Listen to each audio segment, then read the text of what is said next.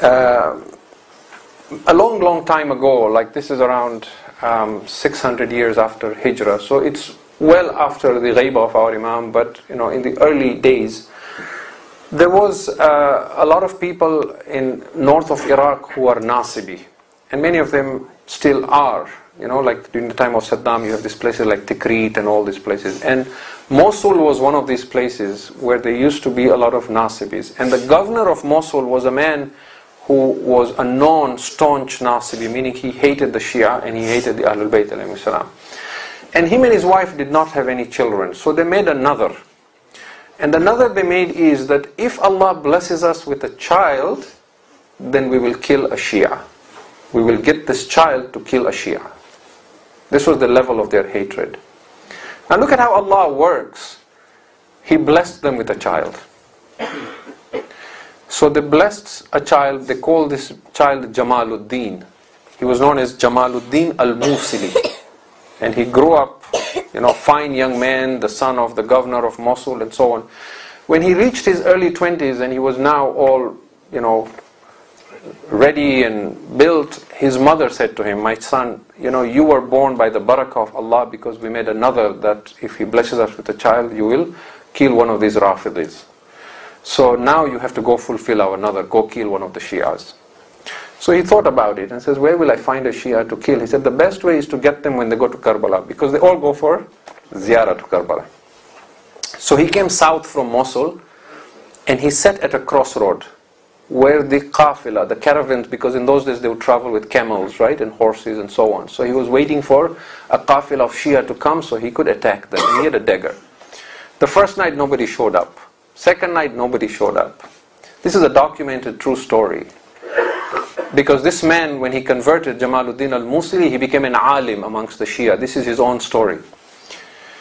The third night, as he sat there, he saw a caravan approaching from a distance. He saw a qafila.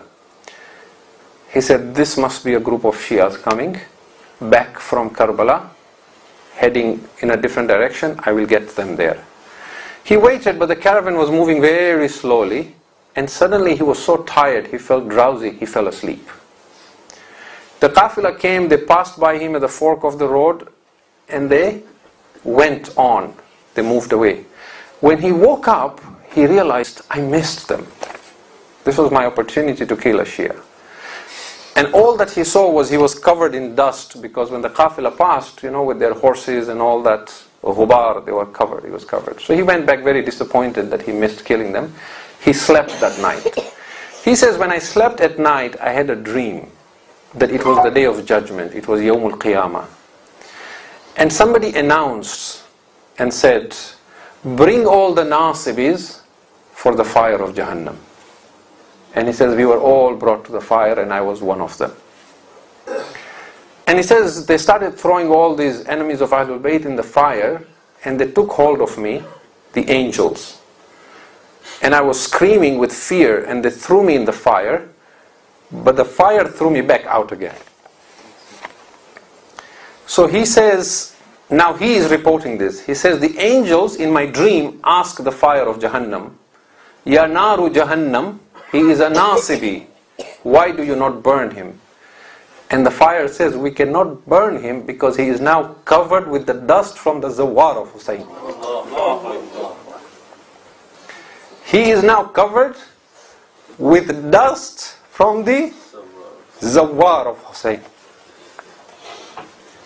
Now, he says, now his dream continues. He says, the angels washed me and removed all the dust from my body. And then they threw me back again in the fire, and the fire threw me out again.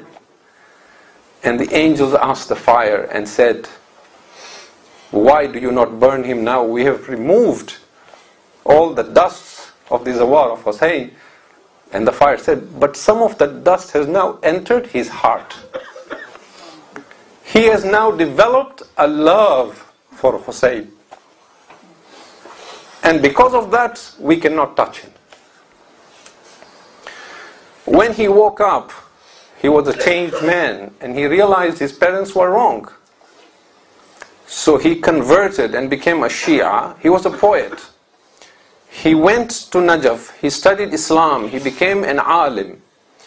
Then he went for Ziyarah of Hussain, and he composed a couplet which is written on the dhari of Hussain. And these are the words of this alim, Jamaluddin al-Musili, who was born with the intent to kill the zawar of Hussain. He composed this poetry. He says, and this is on the dhari of Imam al-Hussain, إِذَا شِئَتَ النَّجَاةِ فَزُرْ حُسَيْنًا. If you want salvation, then go visit Hussain.